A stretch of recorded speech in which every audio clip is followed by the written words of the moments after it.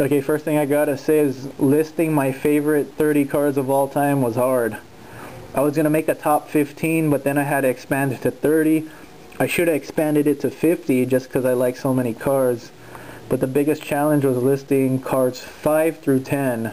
That was hard. Cars 1 through 4 are set in stone, but 5 through 10, that was hard listing them. Okay, for example, I had the Viper at number 10 and the GTO at number 9.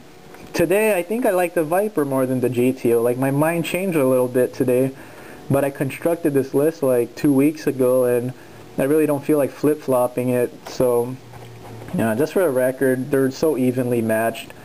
I just like the Viper a little more today because I just got off of autotrader.com and saw all the cheap ones. But, I'll just stick to my list. Number 9 is the 05 to 06 GTO. This is a car I actually almost bought. I was a pen signing away from buying it, but I had to sleep on it and test drive other things first. But I still love the car. It was great. I enjoyed it. One of the best sounding stock cars of all time. You don't even need an aftermarket muffler for it just because it sounds so good. A lot of people don't like the looks. I personally love them because I'm more into sleepers. This is a car that looks big in the pictures, but in person they're actually really small. I saw one next to a brand new Camaro, and the new Camaro dwarfs this thing. So it's actually a car that looks a lot better when you see it in person. It does catch your eye, because when I first saw one, I really liked it. I'm really not interested in the newer cars. If you look back on my list, a lot of the cars are from the 90s, but this is one of the new cars that caught my attention, and I almost bought one. So close to getting one. I'm actually trying to convince my friend. He has a Grand Prix GTP right now, and he's looking for another car, so I'm trying to sell this on him so I could live vicariously through him. So number 9's 05 to 06 GTO. Great cars. Number 8, nicest exotic of all time. This is one of the cars I would buy if I won the lottery.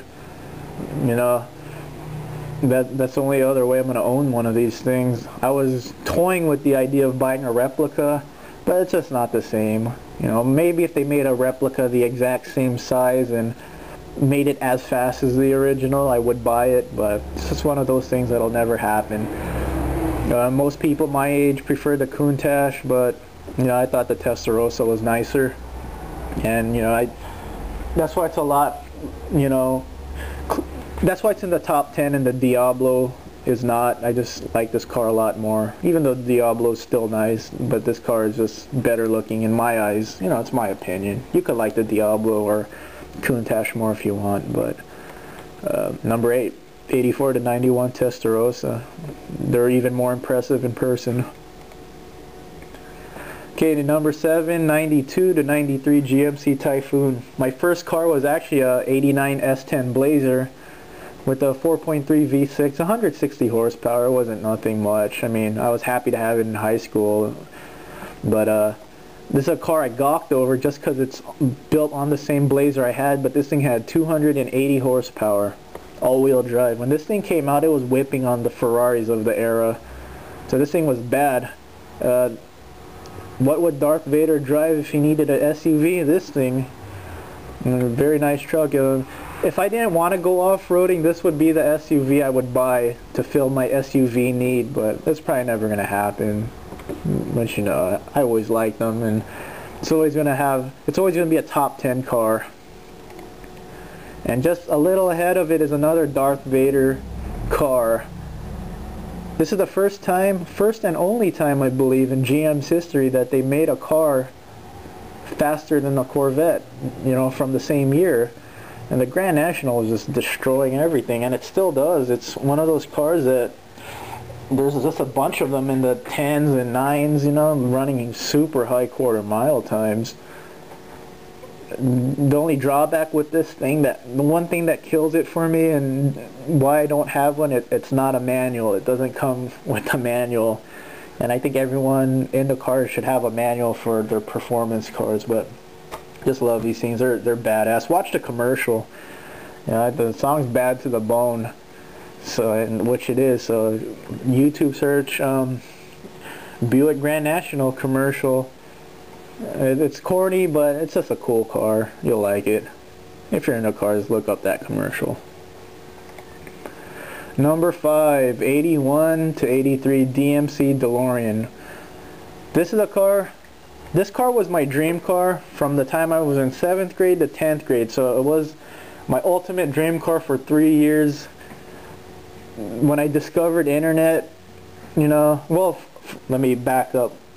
When I first saw this car, I was in awe by it. You know, I saw it in Back to the Future. I didn't care for what it looked like in Back to the Future. I think it looks like shit in Back to the Future. But then I saw a real one, a stock one, like when I was in 7th grade on the road, and you know, it was amazing. So a year later, my friend got internet. That was in '98, so it was still dial-up internet. First thing I did was look up everything of the DeLorean I could find, and I actually printed out a bunch of things, and I still have it. I made like a little binder about the DeLorean because I wanted one so much. So it was my undisputed dream car from 7th to 10th grade, but that all changed, and cars 1 through 4, one of the cars in that list dethroned the DeLorean as my favorite dream car of all time. I still love the DeLorean. It's another car I would buy if I won the lottery. Or maybe, I said this about the Olds 442, but maybe this is the car I need to buy, you know, a junked up one to restore. The one thing that keeps this car, the one thing that kept this car from being my ultimate dream car, only 130 horsepower. I just can't live with the fact that a Ford Escort could beat this in a drag race. But if this thing had, I mean, it was 1981, so that's understandable, but if this thing at least ran 14s, even high 14s in the quarter, that would be more acceptable. But it only ran 19s in the quarter mile, and that's just not going to cut it. Still a gorgeous car. Still love the thing. I still look on eBay and look at them, you know. And I actually toyed with the idea a few times of buying it. But yeah, this car I'm always gonna love. I still watch videos on YouTube about them. I almost don't care that it's slow, but if someone did beat me at the light and all they had was like a Ford Escort, my pride would be hurt a little bit. Still awesome though.